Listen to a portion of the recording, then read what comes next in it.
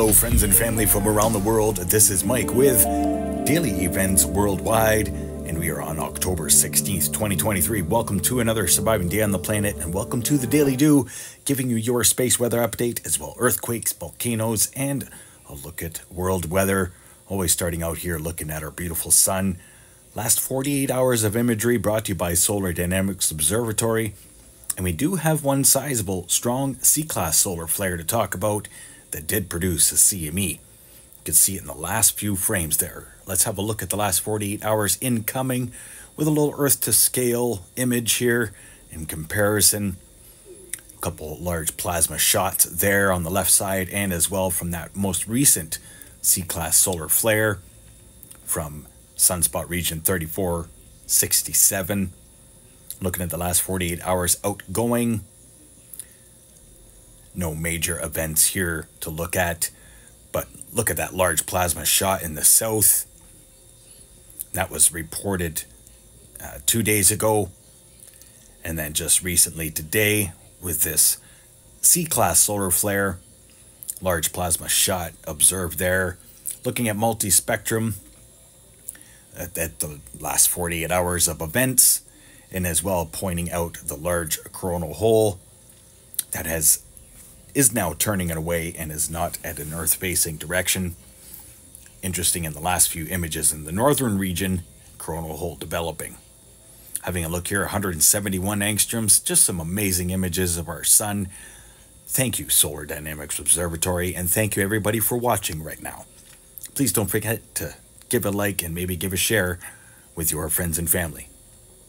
Having a look now at 7 active sunspot regions on the Earth-facing sun. And here are those sunspot regions in action, with a few images missing there. Current space weather conditions, there are none to report. Solar winds are coming in at 324 kilometers per second as we speak. Solar X-ray flux in a heightened C range after seeing a strong C-class solar flare and a long-duration C-class. Geomagnetic activity very low right now. Observing here the highest frequency affected from those long-duration C-class solar flares today. And here is a look at the NOAA Space Prediction Spiral, showing that CME taking off from the sun. And the little green circle is Earth in these diagrams. So it looks like we're set to get a glancing blow. 19th into the 20th. Yeah, 19th into the 20th, a glancing blow from that coronal mass ejection from the C-class solar flare. ISWA Space Prediction Spiral showing the same thing, just with a different diagram here. Little yellow circle here is planet Earth.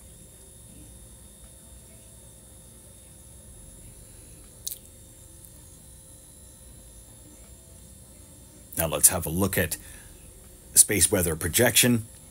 This is our sun looking at LASCO 3, showing that bright star on the right-hand side. That is Mercury. That is a planet coming in for behind the sun. Closer look at the most recent CMEs, the last 48 hours. One from the north, one from the south, and then one from the west cresting in the last few images there. LASCO 2, just another look, a closer look under another light. Again, 3 CMEs to report, but nothing major has been thwarted our way. That small CME in the last few images set to give us a glancing blow October 19th into the 20th. Watch for our solar winds and space weather conditions to change and possible increase in earthquakes. Now let's get to earthquakes. Started off the day with a sizable 6.4 earthquake, Adak, Alaska at 197 kilometer depth. And it's pretty active through the region, as you can see here, even through the peninsula of Kamchatka. 5.2 there off the coast of active volcanoes there. Also, Port McNeill, Canada, reporting a 4.9 earthquake today, and lots of activity up into northwest California, Humboldt Hill, California. And as well, Petrolia, California, with a 4.8 magnitude earthquake. That's the largest I've seen in the past couple months. It's been pretty quiet across California as of late. Not much to report across the North American plate. Central America, pretty quiet in my mind. 4.2 there, Nicaragua. Caribbean plate, Virgin Islands, 3.9 earthquake there. South America, a little bit of activity here.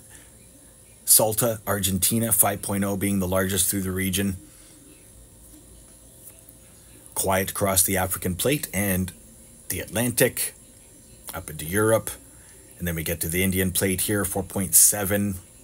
Two of them to report there, South Indian plate, and as well east of Taiwan there, 5.7 magnitude earthquake. And then we get to where our deep earthquakes occur, and Fiji region reporting a 4.1 magnitude, 595 kilometer depth. So that's our deepest earthquake the past 24 hours, the deepest we've seen in quite a few days. USGS is still reporting under 200 earthquakes in the 24-hour period. So we are going through an earthquake lull, and this is the last 7 days for shakers across the world. Quick glance at a very active Afghanistan, and as well West Ring of Fire, and way too quiet in my opinion through Central America, expecting something here to come. All that activity through Alaska doesn't surprise me, with the active volcanoes through the Aleutian Islands stretching to Kamchatka. Let's have a look at the SO2 particulates. So this is all the emissions sent from our volcanoes to the west there, across the West Pacific, mostly Kamchatka, and across the Aleutian Islands here. Lots of SO2 coming out of Mexico with Popocatépetl. Have a look here around the rest of the world. Australia.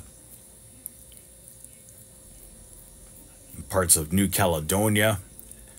Aoba, volcano erupting there. And then looking at the southern hemisphere, quite a bit of SO2 coming out of the southern hemisphere right now. This wasn't like this yesterday. So again, as it's happened before, and just a surprise, there's been an eruption in Antarctica somewhere. Most likely the mighty Erebus volcano, which is south of Australia, right in the peninsula there, through Antarctica.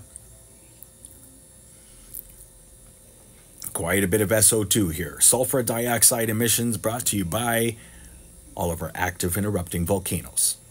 Now let's get to world weather, brought to you by windy.com. Looking across North America, cold high pressure ridge moving in, and then Alberta low moving in by Thursday, Friday, sweeping across eastern Canada, and another low will follow in behind that from the Hudson Bay. And then a big high pressure ridge moves in behind that. So we're going to see some pretty cool temperatures in the long range forecast here, but not before a big system here develops for Sunday, the 22nd to the 23rd for the Atlantic provinces. It's going to bring some snow on the north side of that system, and then watch as a big system comes in from the west coast, BC, and through Washington. Lots of moisture there and strong winds and waves associated with those systems. As posted here with Daily Events Worldwide, look at the temperature transition here, long range forecast. Some very cool temperatures straight across Western Canada, and as well higher elevations southward into the United States. Have a quick look here at accumulation totals, as Alberta will be seeing a dusting upwards of 10 to 20 centimeters through central Alberta. Not much in the south, but again, higher elevations, they're going to start to see the snow piling up with these cooler temperatures moving in. Welcome to winter 2023. Carrying on here for weather, overlooking Europe, as we've got multiple systems affecting you over the next few days. Some gray days ahead for you right after this high pressure ridge moves out. Wednesday into Thursday, watch for these systems to come into the United Kingdom and Ireland. Strong winds, heavy rains associated, and I'm sure high and strong waves as well, as both the North Pacific and North Atlantic are gaining some energy. Long-range forecast not really showing much of a change for Western Europe as those systems are penetrating the coastline. Overlooking Australia and the Southwest Pacific, Southeast Asia and India. Monsoon rains calming down over there. No major typhoons developing throughout this forecast. Long-range forecast could see something here developing through the Central Pacific, and it may make a beeline for Japan or northward just east of it. So heads up, stay tuned to Daily Events Worldwide. We'll keep you updated. Quick weather forecast here for y'all down under. Low pressure system on the east coast affecting New Zealand. And then watch as this low develops over Tasmania. It's going to bring some windy and wet conditions to southeast Australia. And then a low develops in the long-range forecast, lingering around, bringing scattered showers throughout the southern Australia. And now to look at world weather at a glance. Give you a glance at our upper level winds right now. As the polar vortex is setting up, you can see some stronger winds and more circular motion developing here in the northern hemisphere compared to the last one I showed last week. Things have definitely changed. I can also say the same thing about the southern hemisphere right now, but it still does look a little weird, as we have an interesting anomaly there in between the mighty Erebus and New Zealand. I hope you enjoyed today's world update here with Daily Events Worldwide. If you did, please don't forget to smack that like button. Tell me how much you liked it in the comment section. Share with a friend. Stay aware and prepared, stay young and have fun, and get your daily due. Bye-bye now.